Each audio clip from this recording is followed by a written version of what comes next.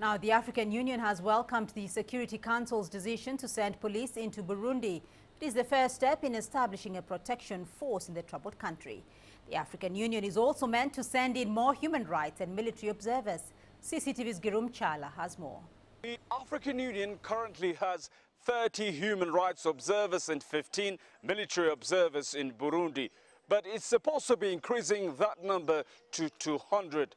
The decision was made back in January.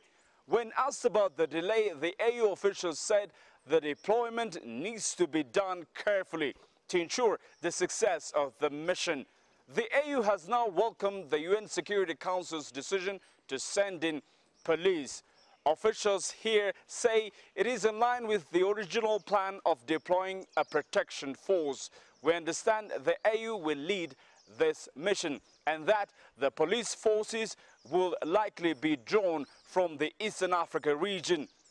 Girum Chala, CCTV, Addis Ababa, Ethiopia.